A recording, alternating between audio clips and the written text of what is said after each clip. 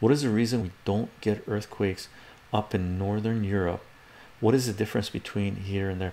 Tectonic activity, tectonic plates. Like, just imagine all this land mass, all of this used to be all together in one lump called Pangea, I believe that's the word, and it's split off to Gondwana land or something else, I can't remember. And basically all of the plates, like right here, this is the mid-Atlantic ridge, right? Goes through, right? Mid-Atlantic ridge. What this is two plates that used to be together, right? So these guys used to be here, okay, and then a crack formed because of mantle. So basically take this here, let's assume this, so let's assume we're here, right? So here's USA or North America, let's say America, right? Okay, I'm gonna get a new sheet. Boing. Writing like this is difficult. America, okay, and here's Africa, right? Okay, Africa, right? So here's America, here's Africa. Right now they're like this, right? Okay, in the past they were like this.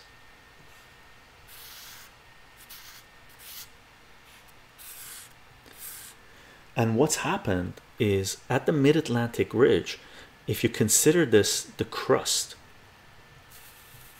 okay, and then in the bottom here that's the crust, here's the mantle, and we're drawing a line here, so this is in the past, right? This is not included here, right? Mantle, there's convection currents going like this, and the mantle is malleable, right? So when these guys were together, this convection current was doing this and splitting the plates apart, right? So this is where that was happening. So these guys slowly move away from each other, and there's lots of different plates that are all over the place, like all of these ridges, everything you see, like everything together, right? Now what happens, here's the reason why we get earthquake activity in there's different types of earthquake activity. You can get plates doing this, so just imagine these lines being plate. So top view, here's one type of earthquake you can have. One plate going like this and another one going like this, right? So these two plates would do this. If you live in an area where the plates are moving across from each other, they go like this. Now the plates aren't lubed, right? So they're not smoothing gently across each other, right? It's rough. So the plates, usually they're being pushed, well, they could be being pushed together, right? They're rough, right? So you push, and then it does this. That is your earthquake, right? The energy release there is unbelievable, right? Let me do this. Another type of earthquake tectonic activity you can have is the ocean crust, right, is heavier than continental crust, right? So what I drew here, okay, consider this part the ocean crust, and this is the continental crust, right? So continental crust is lighter than the oceanic crust rocks.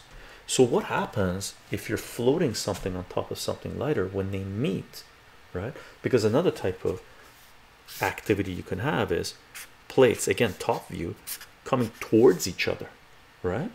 So if one plate, the ocean, is heavier than the continental, right, one thing that happens is when they meet, so those are top view, here's side view, side view for this one would be like this. Here's the continental plate, here's the oceanic or oceanic crust. It sinks, right? These are the trenches, deepest parts of the ocean, really, right? So what we have is this plate coming this way. This plate, it's not plate, this plate coming this way, but this part of the crust is oceanic, this is continental. So what it does this, right? So let me do this so it's going the right way. Okay, so this is the ocean coming down, it goes down, right? And it's the same type of effect. We're over here, sorry, my head, I gotta balance it. It's the same type of effect. It's not smooth sailing, just it's not loop. Again, it does this. That is an earthquake, right? Devastating. Another type of plate activity you can have is two plates of the same density. Here, right? India, Himalaya, Mount Everest and stuff like this, they meet, and if they're the same density, then whoop, they go up. Mountains, right? Mountains.